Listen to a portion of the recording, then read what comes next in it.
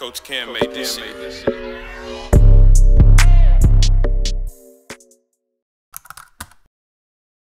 I'm going to kick this off with Netflix exclusives.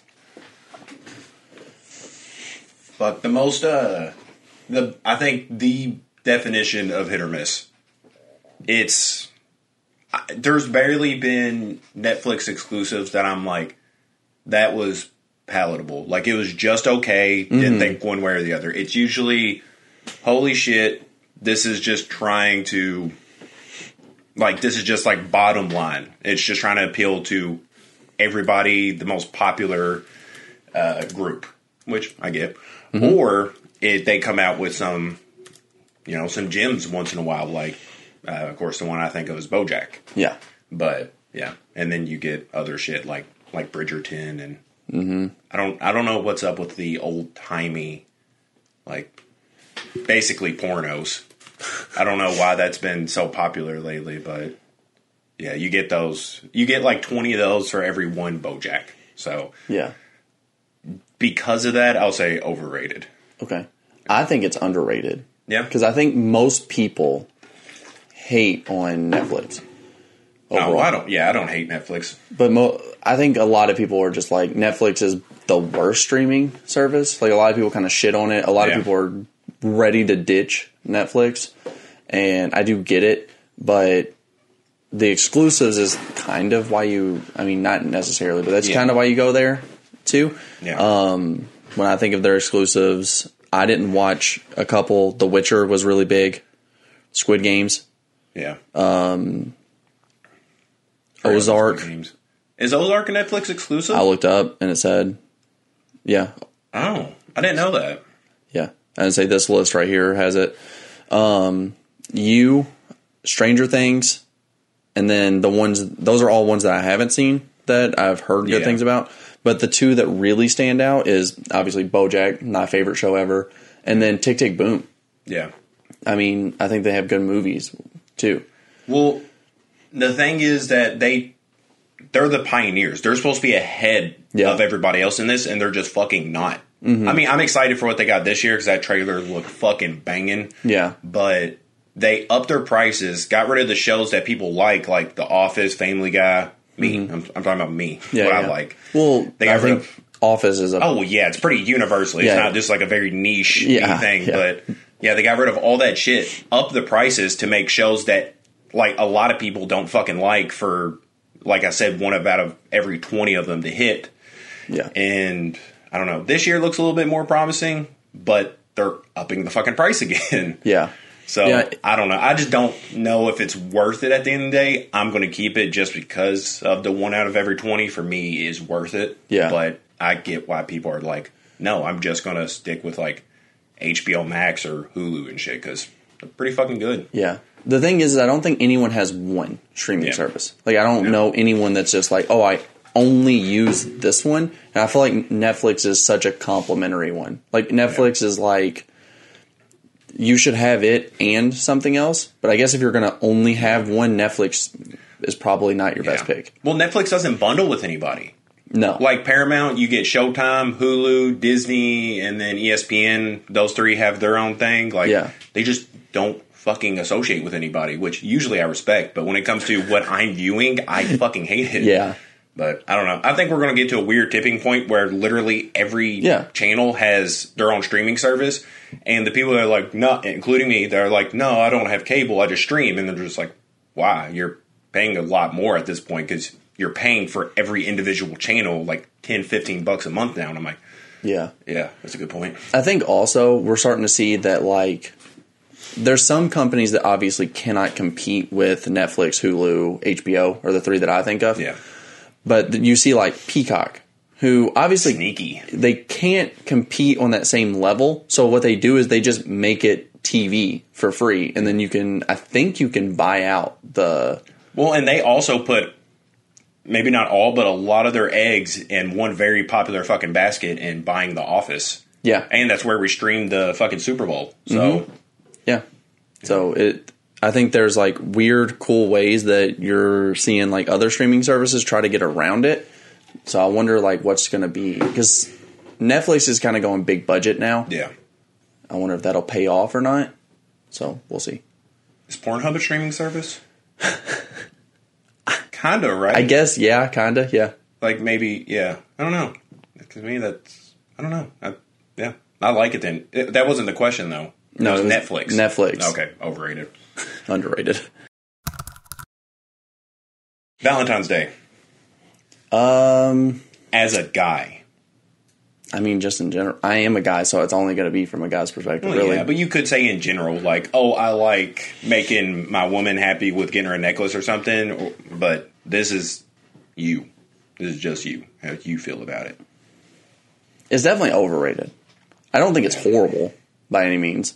I think it's okay. Yeah. And that's why it's overrated. I think it's like middle of the line of a holiday. Like it's lower tier for me. As a guy, like, I could really go without it. Like, if my girlfriend was like, hey, can we just skip this year? I'm like, I really forgot when it was coming up. So, yeah, that'd be perfect. Yeah, I think it's just okay. Yeah. And I think that's why it's overrated. Not because it's horrible. Yeah. It's just okay. I just hate seeing the post of, like, women who have been single for, like, 20 years. And they're just, like, pouting about Valentine's Day. And I'm like, why? Who cares? That tactic hasn't worked for the past 20 years, buddy. In general, I hate when guys do it too, though. I hate when I see people just complain about Valentine's Day. Girls, it makes more sense. Yeah. They probably are going to get some sympathy dick, not thick. Guys, they're not going to get any sympathy poon out of that. They're just like, that's sad. Yeah. You look sad. I don't know. I kind of just hate people complaining about shit on social media, so just in general. Oh, okay. On social media, yes, because I would say I love complaining. Yeah. But, yeah, I just keep people, that to myself and the people I love. Just seeing people bitch on social media, especially about, like, Valentine's Day, I'm just like, get over it. Or get drunk. My next one is NBA All-Star Weekend. It's overrated. I have not cared to tune in for a while, and it's all stuff that you gotta understand why it's not that exciting. Mm-hmm. Like, we've seen some where they've been, like, pretty competitive All-Star games. Actually, the past couple years have been fairly competitive. I like the new format of the All-Star game. I do too, and I think it makes it a lot better. But I also understand people not balling the fuck out during All-Star Weekend like they used to and getting hurt. Like, I don't know, and especially today for, the past couple seasons, it seems like everybody's getting injured. Mm-hmm. Like, I mean, I know injuries have always plagued the NBA, but, like, I don't know, it seems like the stars are getting injured more and more. Yeah. So, I get them and probably their coaches being like, hey, just fucking chill out. Take it easy. You don't need a windmill. Fun. Yeah. But dunk contest, hit or miss. Dunk contest has always been my favorite. So for the fact of it just seems like people who are really good at dunking don't want to be a part of it. Yeah. Breaks my fucking heart. Well, and I get not wanting to overdo your stars. Mm-hmm. But, like, I'm tired of seeing people that I don't know. Like, I want to see the stars compete. They might not be the best dunkers in the league. And granted, if we would have stuck to that platform that I just spewed out, we wouldn't have got Aaron Gordon and Zach LaVine. So there is some problems with that. I'm not perfect, but it's, I don't know. Like, I mean, wouldn't it be cool to just see, like, a year that Derrick Rose competed, LeBron competed, Dwayne Wade competed. Yeah. Like, I think that would make it fun for people. But, but I get it. I see both sides of that. Yeah. Same with the 3-point competition. Like, usually it's some white dude I've never heard of that wins it, or this year, Karl Anthony Towns. But, like, first center ever. Pretty cool. I've always thought the 3-point contest is cool. I never wanted to watch it. I never cared to watch it. Fun fact. Do you know who has the worst 3-point competition score ever? No. Michael Jordan. Really? Still standing, the worst 3-point competition score ever. I don't know exactly what it was, but I just know it's the worst. That's crazy. Yeah. Yeah. Dude's not a 3-point shooter. Makes sense. I mean, neither's Cat. He's a good 3-point shooter. He's not who I thought would have won. Yeah. or even would have been in talks to being in it. But I mean, he's better 3-point shooter than Jordan was. Yeah, so it's still, I don't know, still odd, still wild. Yeah. Zombies. People's fear of zombies, not like zombie movies, but like the fear. Do you think people zombies. are overly scared of zombies, or underly scared of zombies? Yeah, I think it's kind of odd to prepare for zombies. Yeah, there's actual people bunkers. People legitimately prepare for the zombie apocalypse. Yeah, and it just seems like the odd problem to point out. Like, there's a lot of shit that could happen in the future that you might want to prepare for. Diseases. I mean, I guess you could consider that a disease, depending on who you're talking to. I don't want to talk to that person, but but yeah, it just seems like, I don't know, especially overly dedicated to it. Like, I don't get it. That's got to be a bittersweet day for zombie preppers, though. Because, like, they're like, oh, shit, that sucks. Zombies are attacking the Earth. But then they're like, fucking told you, you know? That's got to be a pretty good day. Because up until that point, they've looked like total, like, nut jobs. Yeah. But that day is their day to shine, and, you know. Yeah. Unless it ever comes true, they will just always look stupid, which is a weird place to be in. Yeah. Like, you don't want the world to end to look smart. Yeah. Yeah. I honestly not that scared of it, even if it happened, because I'm assuming it's going to start in, like, if any movie's right that I've ever seen, it's usually going to start in a city. And I'm hoping somebody would just nuke that entire town immediately. Like, I wouldn't want it to be like okay, let's get up to people that look okay. Like, no. Nuke everybody in that area and let's just go about our business. Like, that was just a bad day. Yeah. And then the next day, well, we'll do better. Yeah. I don't know. I've never been worried about it. So. Never? Like, even as a kid?